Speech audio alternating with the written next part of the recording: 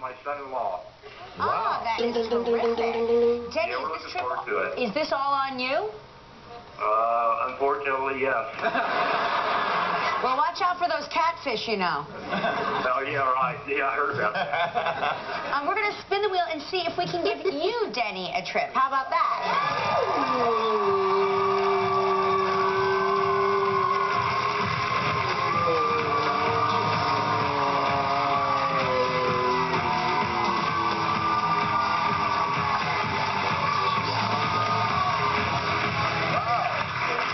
Okay, Denny, get ready. It's the modern Honolulu in Hawaii. 7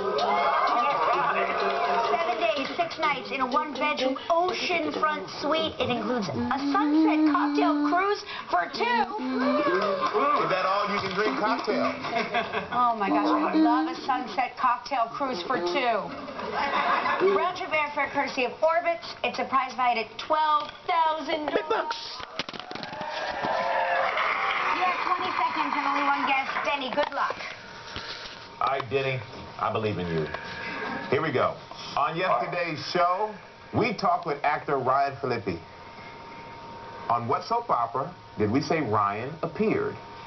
One Life to Live. Congratulations, you and guests will enjoy 7 days and 6 nights at the modern Honolulu. Deftly combining style and sophistication, every element is original, authentic, or custom designed to enhance the experience.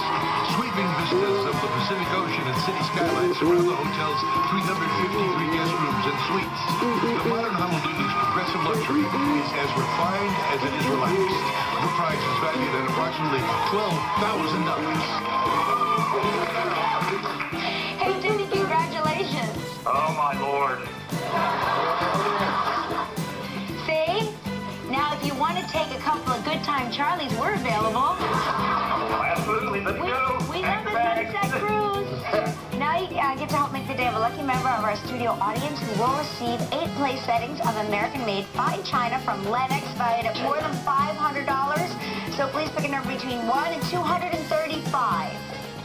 23.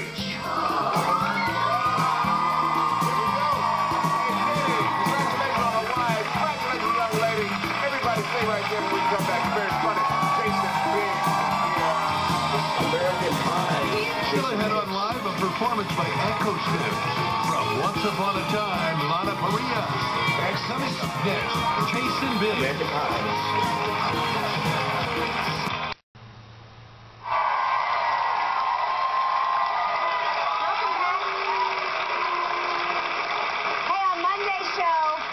From the series The Following, Kevin Bacon will be here. Yes. Spooky The Following. Yes, spooky. And from the new series Secrets and Lies, Juliette Lewis will be here. Hey. And we will begin a week of healthy and hearty cooking with Chef Danielle Balloon. We're so lucky to have him. So we're going to have a week of cooking? Healthy cooking, yeah. Good, so we get to eat for a week. Hearty. Healthy and hearty cooking. Yeah, like winter. You know, warm. typically you wouldn't put those 2 words together. It's usually hearty or healthy. But Gelman, you have really turned it up in here. Yeah. He's feeding us. That's another step. Let's not get carried away. Let's see if he actually does. You're feeding us, Gelman. Yeah. We're happy with you. Now, he's a talented actor who stops at nothing to keep audiences laughing. Please welcome the always funny Jason Biggs.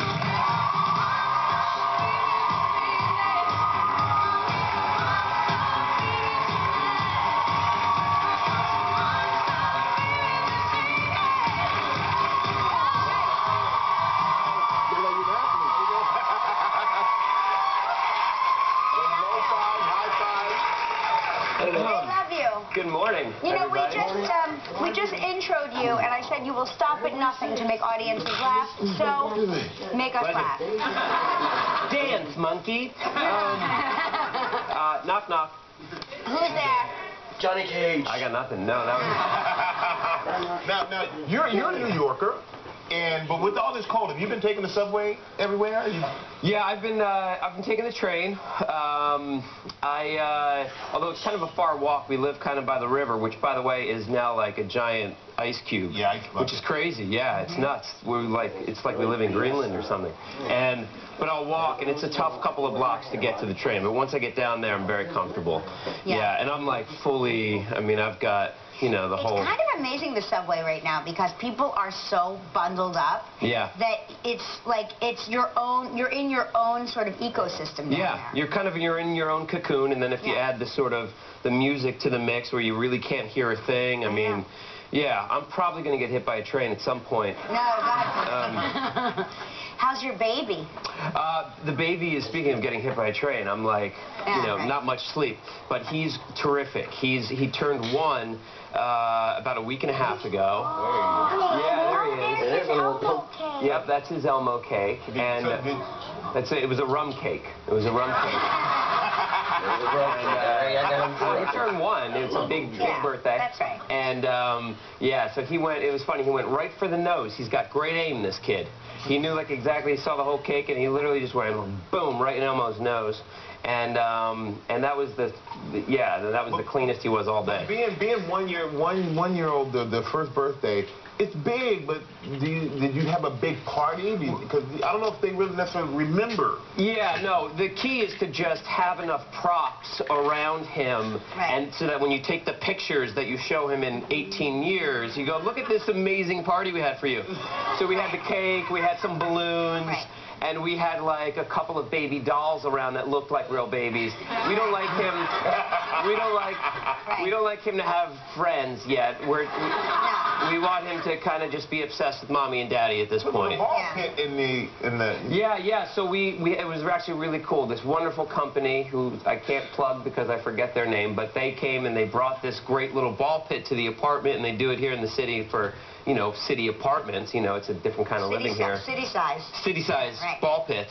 And it was great. And I think my wife probably had more fun in it than he did, but he still enjoyed it. It was good fun. Yeah. Yeah, well, she's got a glass of wine in the ball pit. She's like, this is incredible. Yeah. Well, we had to cut him off. He had like 4 pieces of the rum cake, so he was like... We got to take a quick break. And when we come back, we're going to find out why Jason's being really arrogant lately. So stay right there. More with Jason Biggs. Still ahead on Live, a performance by Echo Smith. And from Once Upon a Time, Lana Parilla.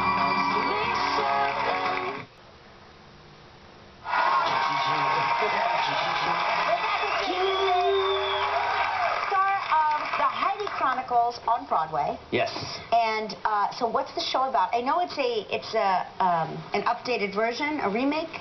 Well, it's a revival. Revival. Yeah, it's a revival of a play that was done in 1989-90, and it won the Tony and the Pulitzer, and it was very well received then. And this is the first revival that is being done in New York since then, and since the playwright passed away in 2005. So it's kind of a big deal, and it's an important play, and Elizabeth Moss is playing the titular character of Heidi, and it's, you know, it's kind of a commentary on feminism, I guess, is one of the big themes, but there's so much more to it than that, and it's a great cast, and yeah, we started previews just the other night, and I'm you know, just now kind of settling down and not pooping my pants as much at night before I go out there. So you do get nervous. Yeah. No, I got first dress rehearsal, I forgot one of my lines, and it was you know, it feels like the world is ending.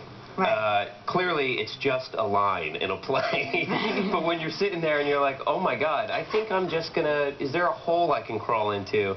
And, but it was, yeah, sweat starts pouring, that you can hear like a ticking clock, like a tick. So even though you've done Broadway before, you still have this feeling? Because I find that there's like 2 kinds of people. People that suffer from stage fright and people that don't. And talented people. No. Right.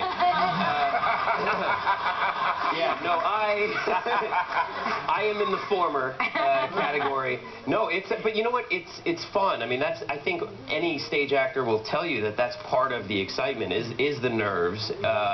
But, you know, for the most part, you know, people are able to control them and fight their way through it. And sometimes, listen, sometimes it happens. And the other night it happened for me, and, you know. It's not going to happen again. Yeah. But never again will it happen. That's right. It'll be dress rehearsal. Game time, you'll be on. Don't worry. I don't trust a perfect dress rehearsal. Yeah. Yeah. You're not a practice player. You're game time. That's right. That's right. That's right. Don't mess it up, kid. Thank you. All right, here we go. The show is the Heidi Chronicles. It opens on Broadway March 19th at the Music Box Theater. Make sure you go check out Jason Biggs, everybody.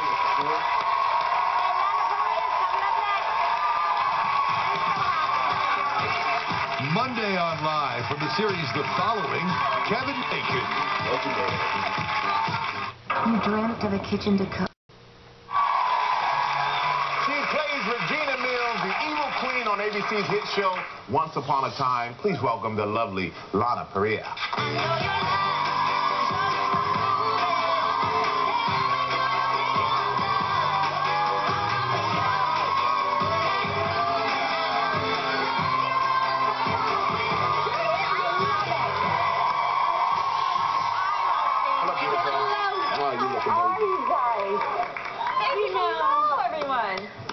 We have so much in common. I did not know we shared a middle name. Lana Maria Parilla. Yes. I love that name. Lana Maria Parilla. That's a great name. Thank you. I didn't know your middle name was Maria. It is, yes. And so is your producer Donna's middle name is Maria. Donna. Anybody else? No. Okay. Yeah. There's one. Great. We're all grabbing a drink after. Okay. All the Marias. And we got to say, you look incredible. The married life is agreeing with you. Congratulations. Thank you. Congratulations. Married life goodbye. Now, I know you had this great party, you had a right? bachelor. Okay, no one has seen this photo outside of my family, so this is a big gift. Oh, thank and you. we're really excited. And look how happy. It's beautiful. Now, we know you had a bachelorette party. You rented out Liberace's old house. How was that? Yes, it was a lot of fun. That's right, we talked about it last time. Yeah. I have not gone back. Oh. However, if anyone's interested, it's a lot of fun to take your girlfriends and just get away and sit by a pool. So did you got married, obviously, that didn't look like Brooklyn. I'm assuming that was Canada. The whole thing's a backdrop. We got married on stage. Right. That is in Canada, Yeah. yes. We got married on the Sunshine Coast. Oh. In this place called the Secret Cove. Oh, my Which gosh. is super, super rustic, and believe it or not, I love nature. And being a city girl, people always like, how do you survive up there? And like, I love nature, and I love Canada, and it's so beautiful. And I thought, why not bring Brooklyn to Canada? They've never seen it. They've never been there. Right. My family has no idea what my life is like up there. Yeah, sure. And so we brought everyone up, and they had the time of their lives. It was a 3-day wedding weekend. So great. Isn't that great when you can do that and give not just like a beautiful wedding, but your family like a nice trip, like a beautiful vacation? That's great. It was really fun, and it was beautiful and spiritual, and everyone bonded. And I've never seen more smiles in my life. I mean, I've tears running down my face every day, every moment. And you married 4 guys, actually. Yes, I did. Lucky me. Yeah. Yes, I have 3 stepsons. Oh, that's great. Oh my gosh, that's terrific. It's awesome. They are the light of my life. All of them, all 4 of them. Matthew is 13, Patrick is 15, and Jack is 18. So I have 3 teenage boys. Socks all over the house. Yeah. Don't pick up those socks. No.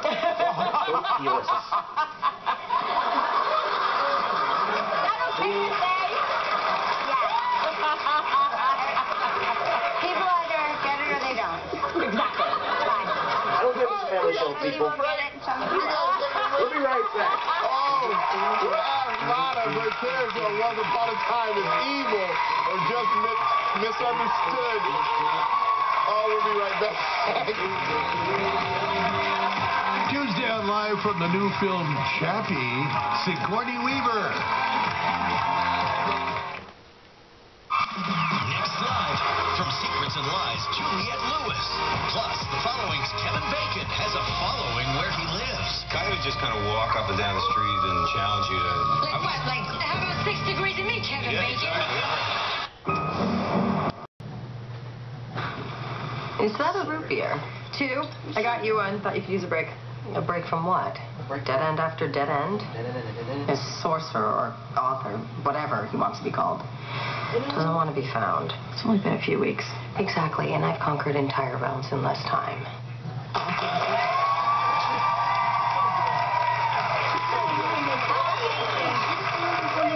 Regina, is she misunderstood or is she really evil? I like to say she's misunderstood. Right.